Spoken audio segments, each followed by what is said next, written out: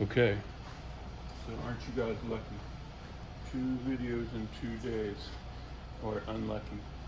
But anyway, I got this flooring. It's bamboo flooring, and I got it from Roger and Linda Carr, some very, very good friends of mine. And so I took it and I thought, I'll turn a bowl out of it. It looks really cool, or it looked really cool. And so I just glued it all together, and you can see it's just all glued together. And I clamped it up and let it sit overnight. Then I cut it kind of into a circle. By the way, this stuff is really super hard. I took the finish off through the planer with each one of the pieces before I glued them up, and they really glued together. I mean, I don't know what the flooring stuff is made out of, but it's bamboo, I mean, obviously. But I mean, it glued together like nothing I've ever seen, and there is no joints at all. I mean, it just is really, there's no voids or anything.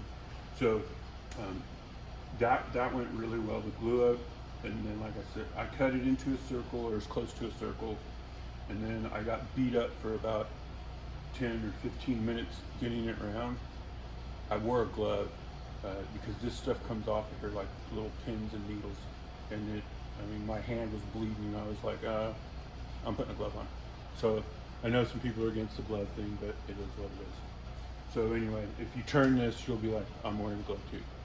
So if anybody has any tips or tricks about how to do this in a different way, then just let me know. I'm just sharpening my tools a bunch.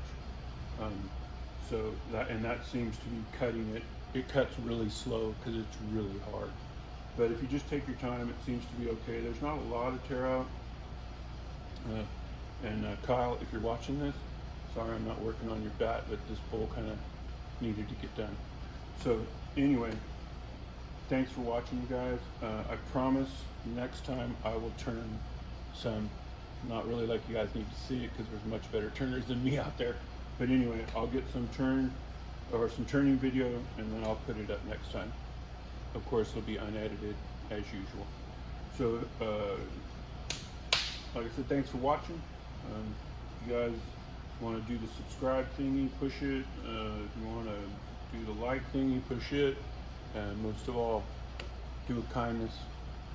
You know, if you see your fellow man or woman struggling out there, you know, give them a little something. It's a good thing to do, and we really need to do it. All right, I'll see you guys next time.